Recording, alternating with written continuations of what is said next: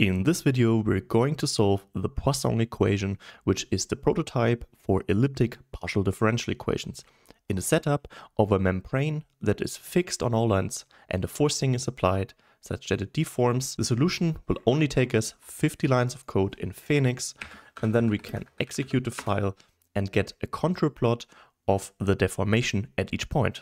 Let's get started. Hi and welcome to this new Python coding tutorial using the FEniCS finite element software. As said in the intro, the Poisson equation here in 2 dimensions is the prototype for an elliptic partial differential equation. It is given as the negative of the Laplace operator applied to the unknown function u is equal to a right-hand side f. This equation can be found in many applications in physics. Here we want to look at arguably one of the simplest examples, which is the deformation of a membrane. And this membrane, for instance, you can think of it as a trampoline that you fix on all ends. Here we will have it as a unit square domain for the sake of simplicity. And then we will apply a forcing, and we will also use the simplest forcing possible, which is going to be constant over all the domain by just being 1 unit and pointing downwards. And of course, if we fix our membrane, that means we have homogeneous Dirichlet boundary condition, because u refers to the displacement of our domain or how much it deforms under the load.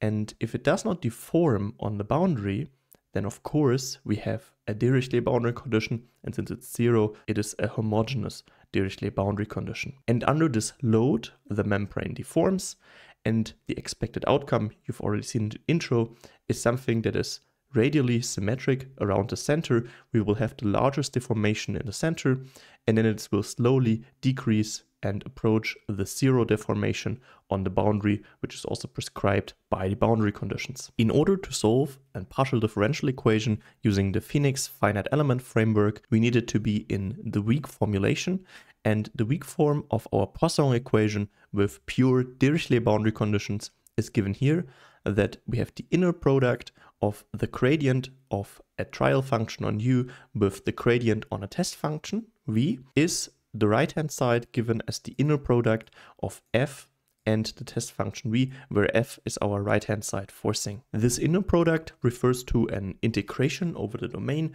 but we can conveniently describe that with FEniCS. If that sounds a little bit strange, I will have a video linked up here where I also derive the weak form of the Laplace operator. So this weak form that you see here for the Laplace operator, or more precisely the negative Laplace operator, is always the same. So that's a typical form you find in these PDE problems. Okay, with the theory out of the way, let's start with the implementation.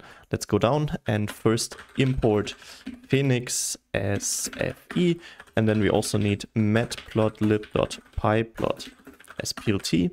And then let's define 2 constants. First, I want to define endpoints per axis, which is going to define the discretization points per axis. Here I want to have 12. And then I will also define the forcing magnitude. And for the start, I just want to have it as 1. Then let's define a main function, leave it empty. Then let's get our name switch. So if name is equal to main, then execute the main function, and then we are sure this file is only executed with the Python interpreter. And then within the main function, first step is to set up the mesh and the finite element discretization. So the mesh is going to be super simple. For this, we will use FEniCS.unit square mesh, because our domain will be 1 unit by 1 unit. So we only have to provide how many discretization points we want per axis. And I want to have this equally discretized in both x0 and x1 axis. Then we can use the mesh in order to define a function space. This is something that you will find in any finite element problem that you're going to solve. Here we will just use the super simple option, which is a Lagrange space, and also doing it linearly, a first order Lagrange space. For this, I want to call this Lagrange Polynomial Space first order to be really verbose, and then say FEniCS.function space, and then this takes 3 arguments. First a mesh, Then we need to define what kind of function space we want, and we want Lagrange. And then we also have to define the order, and this one is 1. And if you look at some FEniCS tutorials, you also see sometimes that they use CG here, which stands for continuous Galerkin. They refer to the same function spaces, but I like to have it more verbose, being Lagrange here. Then we have to define our boundary conditions. So this is the next point, boundary condition or conditions. And as said, we will have a homogeneous Dirichlet boundary condition. And this one can be defined by saying FEniCS.Dirichlet boundary condition. And then this one takes a function space, which is the Lagrange space we just defined. And then we need to define the value we want to have on a boundary. And since it is a homogeneous Dirichlet, it means it is 0. So we will say FEniCS.constant 0. And then we need a third argument, which is some sort of a Boolean function. That's a little bit abstract, but let's first write that down. So we will, before the definition of the Dirichlet boundary condition, we're going to define another function I want to call boundary Boolean function. And this one shall have the signature, it takes a position x as well as an on-boundary flag. And here we just want to return on boundary. The reason we have to implement that is because theoretically we could have different boundary conditions depending on the edge, or if you have more complicated meshes, then also with more complicated conditions. And FEniCS is providing this function, which we have to implement manually, with an on-boundary Boolean, which it says, so we are on the boundary together with this position. What type of boundary is it? But for our case, since we only have one type of boundary, we will just return the Boolean in order to indicate to FEniCS if you are on the boundary. That's the only type of boundary we have, which is an homogeneous Dirichlet boundary condition. Then we can use this function as another argument to the Dirichlet boundary condition constructor. So we will put in boundary Boolean function. That's the boundary conditions. Next up is to implement the weak form. But before we can do that, we first have to use our function space in order to define trial and test functions. So this one will be next point, trial and test functions. And we will have a uTrial function, which we're going to use in order to define the weak form. In that sense, a trial function is the concept that FEniCS uses in order to, define the weak forms. So we will say uTrial is equal to FEniCS.trial function on our Lagrange polynomial space.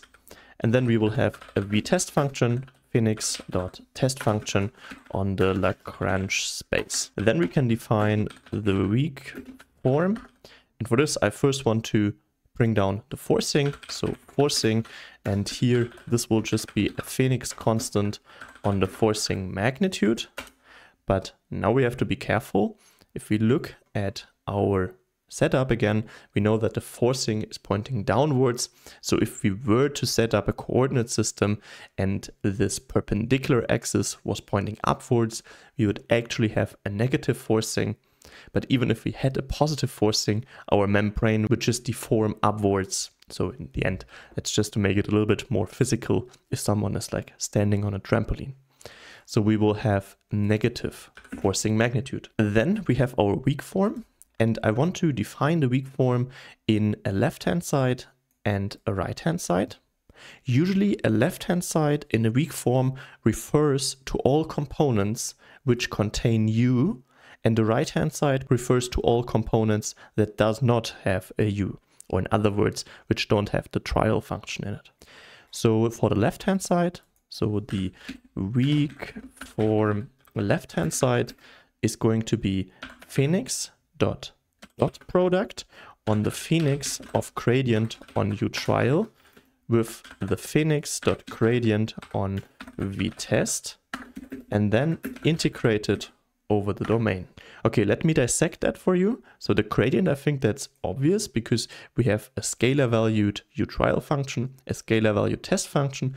We take the gradient of it. And in our two-dimensional problem, that results in a 2D vector field, the gradient field. And then we have to contract this back into scalar valued. So we use a dot product.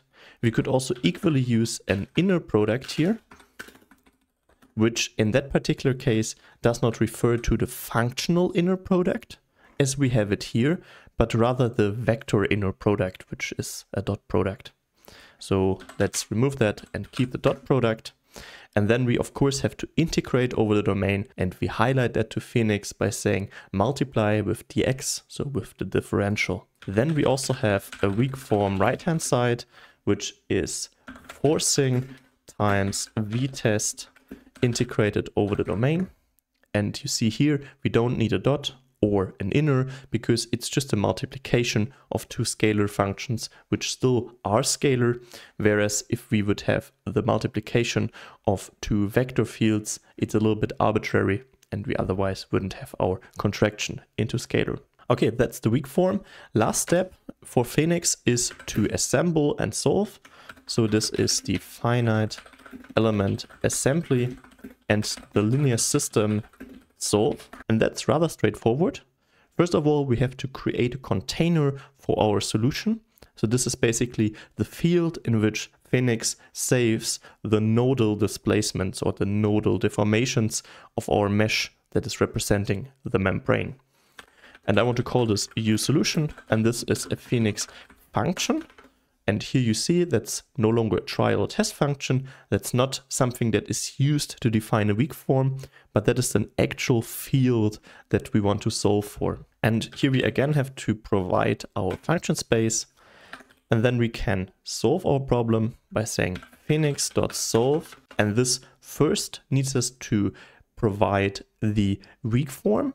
And here in that case, since we have it separated in left-hand side and right-hand side, we can just say weak form left-hand side equals weak form right-hand side. And FEniCS has this equality operator overloaded such that it represents an equation. And the reason we did it with the left-hand side and the right-hand side is because we have a linear partial differential equation, and this is easier to solve because then FEniCS can just resort to a linear system solver instead of having treated potentially nonlinear. Then we wanted to be saved in the uSolution field, and we wanted to respect the homogeneous Dirichlet boundary condition. Last step for us would be to visualize the result. So I would just say here visualize, and for this I want to do a plot and say FEniCS.plot on uSolution. That's quite convenient because that there's a FEniCS routine which does all the magic in the background with setting up matplotlib. And I also want to plot the mesh on top so that we can take a look at that as well. And in order to make our solution a little bit more clear, I want to set the mode to be color, and then I want to activate a color bar as well. For this I have to save the plot of our uSolution as a variable, let's say for instance C, and then use the matplotlib command plt to activate a color bar on this particular plot. And then lastly, I just have to call plt.show in order to bring up a window with our plot. Okay, if we haven't done any mistakes, then we should be able to execute that one here. So Poisson Equation, Dirichlet Boundary Conditions. Let's run it and see. Okay, here we go. First try. Amazing that it worked. And as you've seen in the intro, we have our solution plotted here in a color scale, and yellow refers to 0, whereas this dark color purple blue refers to minus 0.07. So that's a negative value. And so as expected, this uniform forcing all of our domain results in the strongest displacement in the center. And then it's almost radially symmetric. And we also see our mesh here. And FEniCS decided to use a triangular mesh, which is quite common in finite elements here. So we don't see cells or square cells, but we rather see like triangles, but all potential difficulties that are associated with that, FEniCS handles them for us. And feel free to play around with it. So you can, for instance, change the forcing, or maybe you want to have a non-homogeneous Dirichlet boundary condition. Feel free to play around with it. You can download the source code from the video description. A big thanks to all the Patreons of the channel. If you also want to support my vision of free education on these advanced mathematical topics, you find the link to the Patreon page down in the video description. If you enjoyed this video, then please give a like and consider subscribing to the channel. There are more FEniCS tutorials on the channel and also more are about to come. Here you will now see similar videos, and I hope to see you in one of the next videos.